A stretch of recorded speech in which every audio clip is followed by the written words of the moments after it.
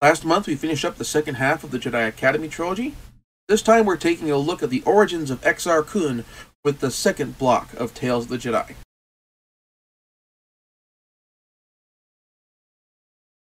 While previous installments of the Tales of the Jedi series were predominantly penned by Tom Veitch, hey, that alliterates, this installment of Tales of the Jedi brings Kevin J. Anderson to the table. I'm not able to find any information about how they met. However, based on the timeline of the works leading up to this, I see the collaboration of the two either being pitched by Anderson as an opportunity to flesh out his new villain and tell an interesting story in the Tales era, or by Lucasfilm as sort of a next chapter in the saga, where Lucasfilm suggests, hey, you two work together and bring something from the ancient past of the Star Wars universe into the sort of modern era of where the story's going.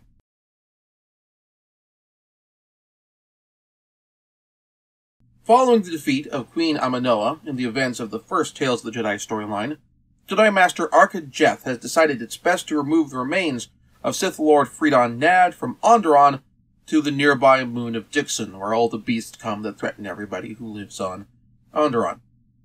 As Jeth and his students Ulic and Kay Calderoma and Tot Danita, along with Master Thon's former pupil, Os Willem, move Nad's sarcophagus and the remains of the former queen, Amidala, to Dixon, they are attacked by followers of Nod, who steal the sarcophagi. The Jedi consult current Queen Gallia's father, King Anan, for assistance. To their surprise, but not exactly mine, Amid turns out to also be a Nad cultist, betraying the Jedi. Arca Jeth is captured, though the rest of the Jedi get away. Meanwhile, another group of Jedi, including Nomi Sunrider, are sent to help defend the planet. While all of this is going on, two other Sith cultists, Satal and Alima Keto, heirs to the throne of the Empress Tita system, steal a book on the Sith from the Galactic Museum, which leads them to Onderon. They manage to steal a few relics of Freedon Nad, and return to their home system, and murder their parents to seize the throne. Once again, the Jedi are drawn into action to take down the two. As Republic and Jedi forces work to retake the Empress Teta system, a Jedi Knight named Exar Kun raids the crypt of Freedon Nad and also takes several relics. Nad's spirit directs Exar Kun to Yavin 4, and the temple and Sith laboratories of an earlier Lord of the Sith, known as Naga Sadow. Nad manages to corrupt Kun to the dark side of the Force, forcing him to accept the mantle of the Sith in order to heal an otherwise mortal wound. Back in the Empress Tita system, the Keto siblings are able to fight the Republic forces to a standstill, using their Sith powers, and in particular Alima's ability to conjure illusions. As Kun turns to the dark side, a wave of power runs through the Force that allows the forces of the Keto siblings to attack a gathering of Jedi, with their battle droids killing a bunch of Jedi, including Master Death. In response to this, Ulic Qel-Droma proposes a hazardous plan to infiltrate the forces of the Empress Tita system and to attempt to overcome the Sith from within. Several Jedi Masters, along with Ulic's brother Kay and Nomi Sunrider, attempt to talk him out of this, but he decides to go forward with his plan anyway. Ulrich manages to gain the confidence of Alima, but Satal does not trust him, drugging him with a Sith poison that will kill him if he tries to draw on the light side of the Force. Kay and Nomi attempt to pull out Ulic, but he insists on staying to see this through. This all comes to a head when Exar Kun travels to the Empress Tita system himself. Kun kills Satal and ends up doing battle with Ulic. Ulic puts on an amulet from the cache of Sith artifacts in Alima's possession, which resonates with a similar amulet that Kun had on his person. They get a vision of a Sith Lord far, far older than Frida and Nad. He informs them that this moment had been planned for long before they were born. Exar Kun is to be the new, true Dark Lord of the Sith, with Ulic Qel-Droma as his apprentice.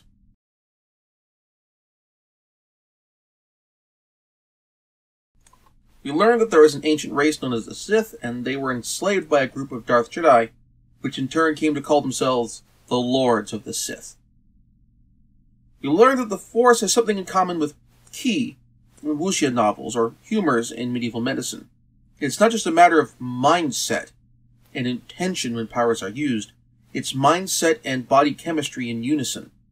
Thus, when Exar Kun's body is rebuilt by Frida and Nad, he can block Kun off from the light side. And the same applies for the Sith poison that is injected into Ulic Qel-Droma.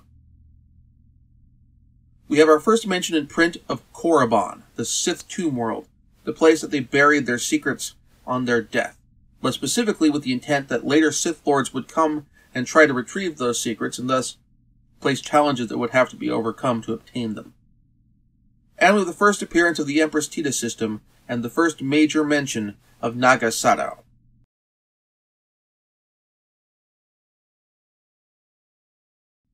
Ulic Qel-Droma is still somewhat naive and brash, but also driven and idealistic, as he's willing to put everything on the line to infiltrate the Sith in order to end this war, once and for all.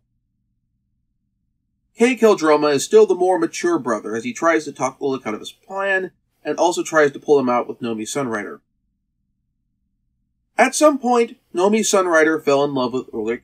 We don't know when, it happened off camera. She is a little more willing to use her lightsaber, and she's also demonstrated the ability to use battle meditation to get her opponents to turn on each other.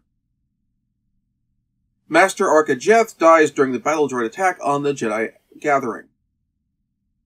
Os Willem has a vision that he will be learning a great deal from Ulic Qel-Droma.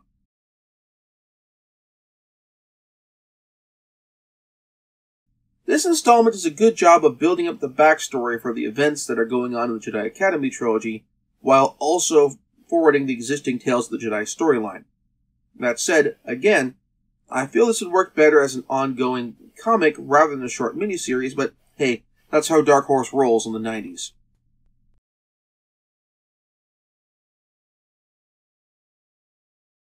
This is a great continuation of the story from the last Tales of the Jedi series. This ups the scope to a more galactic threat and gets across why this is a big deal.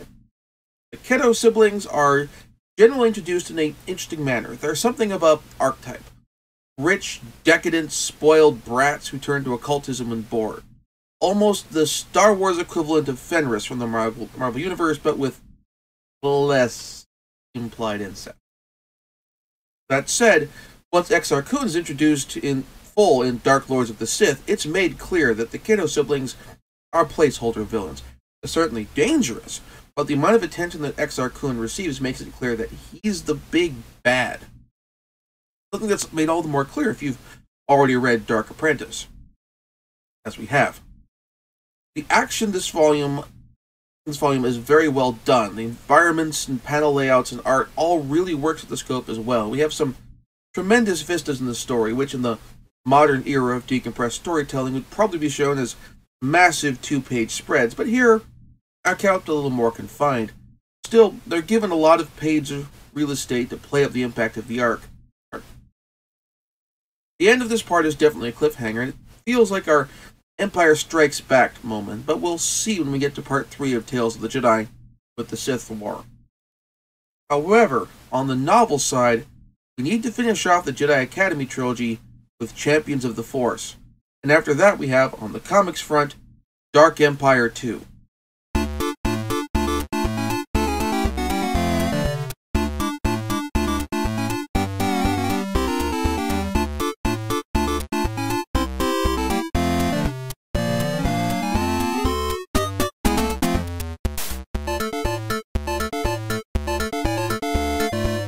Thank you very much for watching. If you enjoyed the show, please like and subscribe, and please click the notification button to be notified whenever new episodes of this show go live.